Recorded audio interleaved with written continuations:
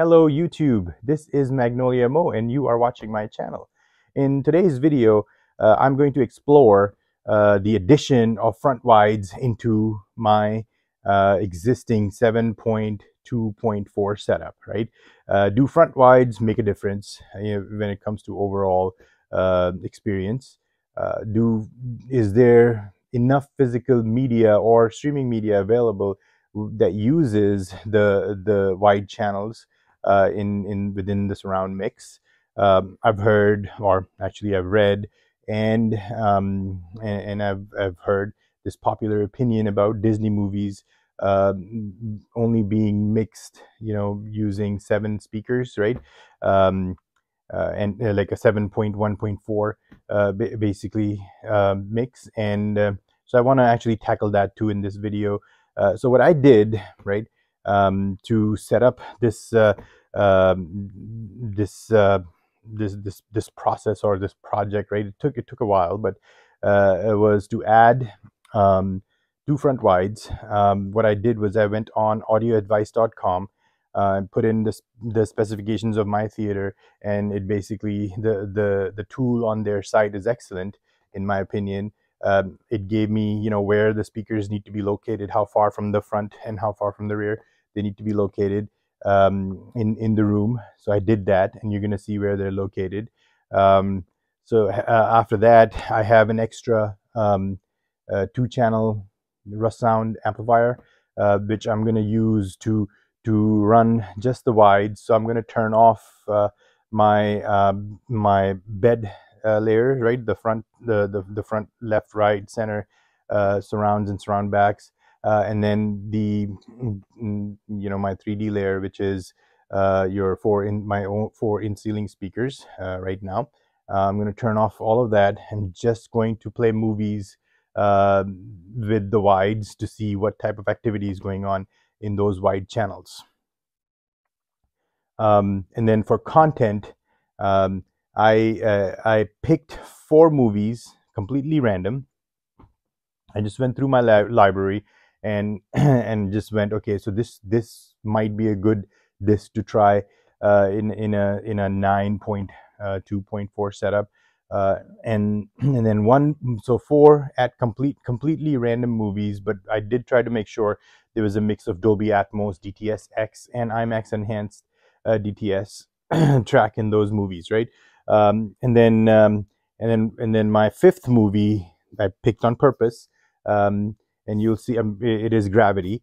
No secrets there, because I am pretty sure that movie utilizes all of the speakers, in your system, whether if you have a 5-channel setup, 7-channel setup, 7 with four Atmos speakers, 9 speakers, your bed layer for 9. uh, I'm pretty sure, I was pretty sure, and then I confirmed it, with the tests, that that probably is the only movie that is out there that makes excellent use of the wides, right? So I picked that one just for ha-has in the end, because it was a given. But the other 4 were totally random, and what I ended up selecting was No Time to Die. Um, it is a Dolby Atmos mix, and it's a static mix. I wanted to see in that particular movie how, if I'm going to hear anything from the wides. And then I also actually started. It was 6 movies, so I started with A Quiet Place, the first one, and that movie was quiet. I mean, there was literally nothing going on in the wides, and so I didn't use that for this video because it was kind of a pointless deal. At least in the scenes that I'm used to watching in the first one, right? That have good surround channel activity and Atmos activity, I didn't hear anything. But then the other one was Ex Machina, which is a DTS X mix, and Bad Boys for Life, which is an IMAX enhanced DTS mix. Avengers Endgame, I picked a Disney movie because of this belief out there, and that Disney movies are mixed in 7.1.4 uh, using the 7 speaker bed layer, using the 7 bed layer speakers and 4 Atmos. So I wanted to confirm that with the Avengers Endgame, and then obviously Gravity. And then 2 other movies, I wanted to see how wides do with music, right? So I couldn't, I can't play music, actual music content, that I have in surround. Some of my multi-channel discs, and even some of my concert discs, because of copyright strikes. So I picked 2 Bollywood movies. Hopefully, I don't get a copyright strike in that. But if if and those were excellent in my opinion, and as you will see it and hear it in my demos. And that's it. So that's about it. So from a setup standpoint, okay. So let's get on with it. Let me show you guys what I found in each of these movies. All right. All right. So the first scene that I put on was from No Time to Die, and it is scene 7, and I think this particular scene makes the best use of our wide channels, in my opinion. So only the heights and wides are playing.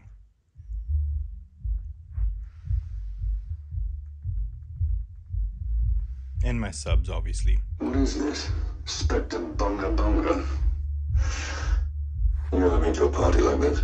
How do you think I got this job? So Don't get distracted now. Remember, we're looking for the a four scientist. I've seen a lot of Spectre agents.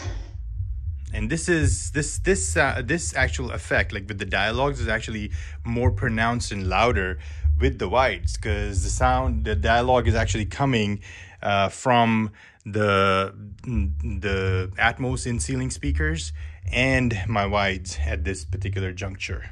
Friend of yours? See, it's pretty loud. Paloma, I know you're busy, but the curtain's about to come down on this one.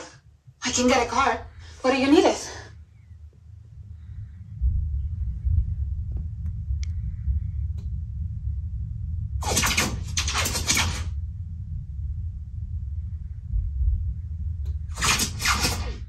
And then scene 3, this one right here, the explosion and the actually the after effect of the explosion, when you hear it for yourself, this actually enhances the overall sound field, because it adds the wides to the mix.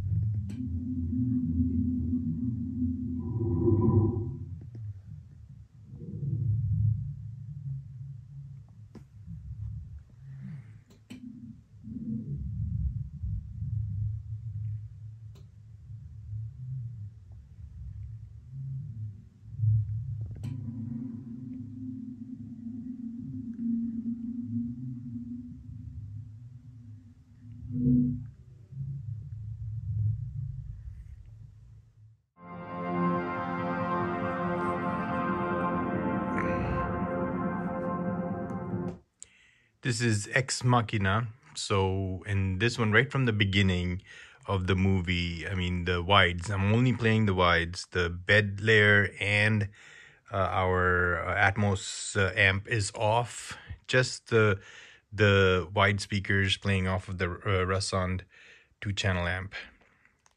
And listen for yourself. I mean, this is right from the get-go. This is DTS:X Master audio, and see?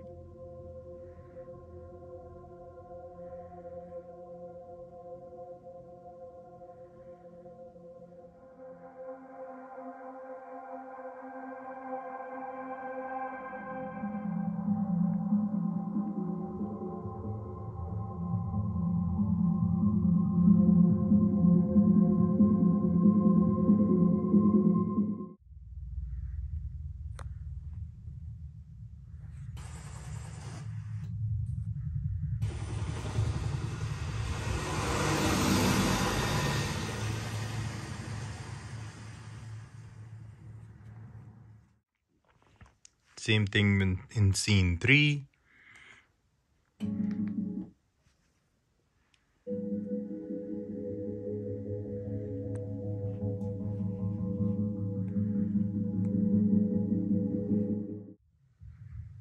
Next up is Bad Boys for Life. Obviously this is DTS X Master Audio, but with an IMAX enhanced stream. All right, Bad Boys for Life, scene 11. Actually, this has quite a few scenes, but this is scene 11 without the DTS Neural X turned on. With the DTS Neural X turned on, the wides are a lot more active, but without the Neural X turned on, they are still very active. So take a listen.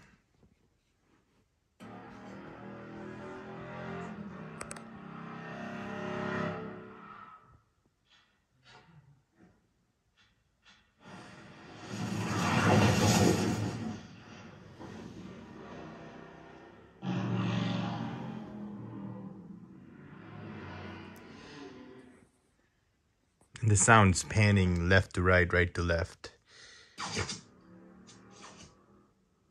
And you heard the grenade like kind of bounce on the street as well.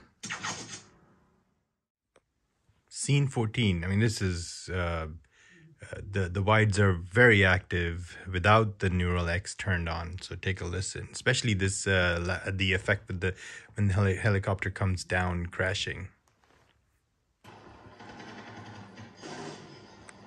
It's only the wides.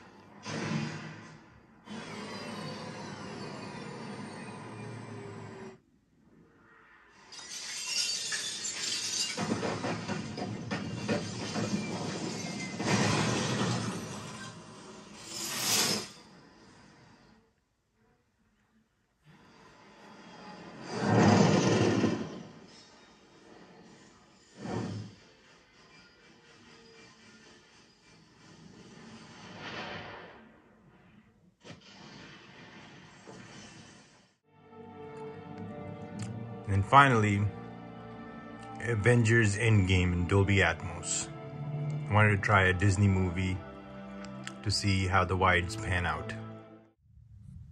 Scene 16, Thanos' return. Well, all is quiet in the wide channels. Or I should say, all is quiet on the wide forefront. Truly a 7.1.4 mix, as has been noted by many others. All right, I take that back. So scene 17, Avengers Assemble.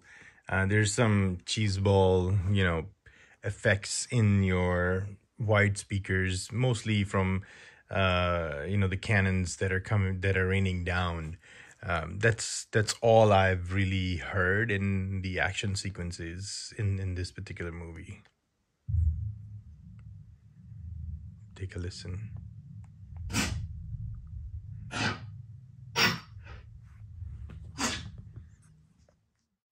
Okay, so for the finale, I decided to put something on that I know has great use of wide speakers, and it's Gravity. So let's get on with this one. Explorer, repeat. Expect a communication blackout at any moment. Copy that, Houston. Explorer, this is Kowalski confirming visual contact with debris. Debris is from a BSE SAT. To repeat, I have... Dr. Stone requesting faster transport. Unity reports meteorological conditions. Explorer, Dr. Stone requesting faster transport to...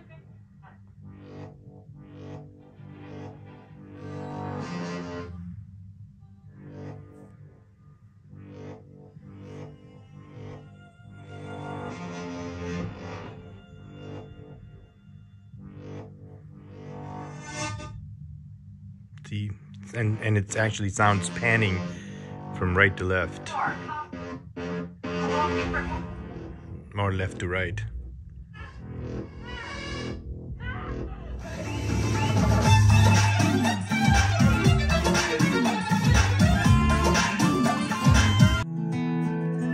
एक दिन कभी जो खुद को तराशे क्या छुपा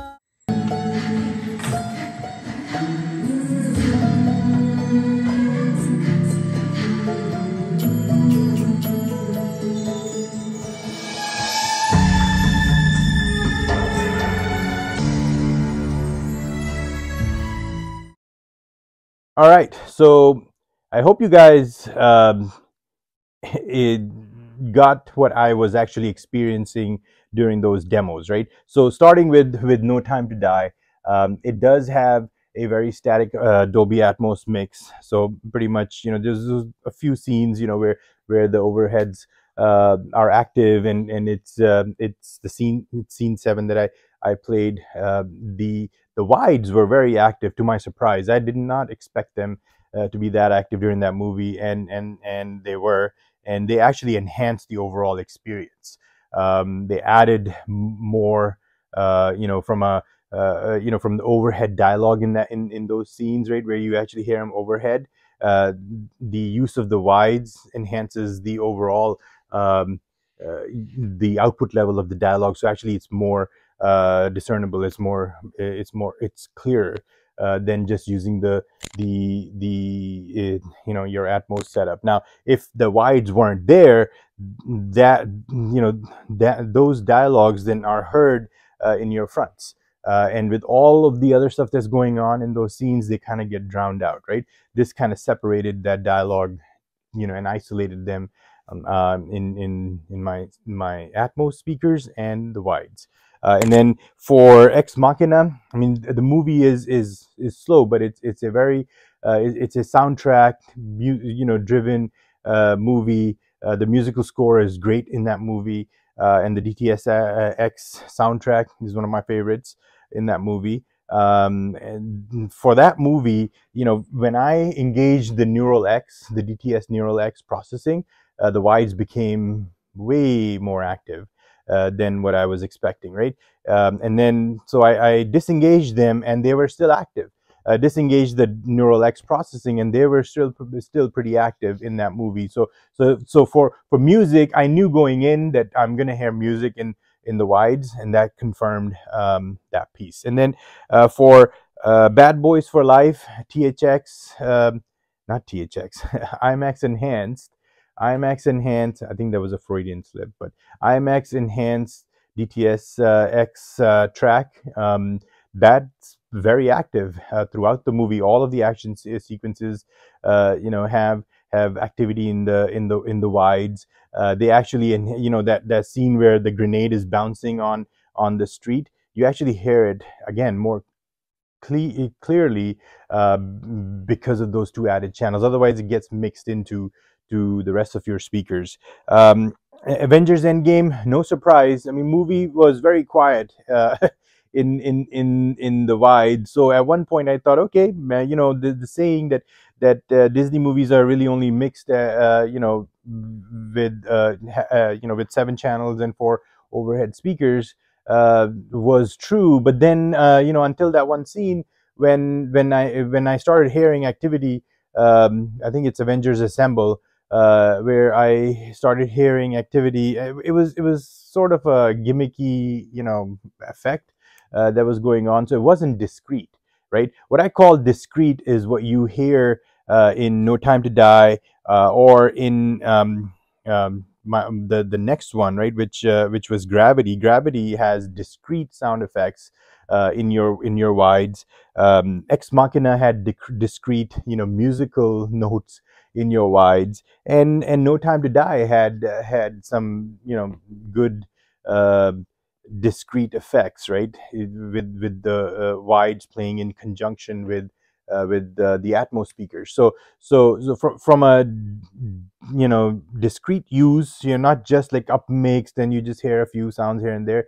I think the best movie in my so far in this particular demo was Gravity, because it had actual dialogue or sounds or music and effects that were isolated to the wides, right? So and it actually adds more 3D effect, as far as sound is concerned, because you can follow the character, and their voice from speaker to, not from speaker to speaker, but like in your room, right? Without the wides, they kind of, the sound kind of gets either stays in the front in certain cases, or in the surrounds in certain cases, not in between. like it did in one of the scenes that I demoed. And then finally, for the Bollywood mixes, the music, the musical score and the music, added more enjoyment, more fun, right, into that whole experience. So how do I summarize all of this, right? I mean, can you live, or can you go without wides? I guess the question is, the answer is yes, 100%. You don't necessarily need wides. What if you had them, or what if you have a room where you can install them, and they're out of the way? Yeah, by all means, you can add those, your wides. Not that every single movie is gonna have sound playing off of from your wides.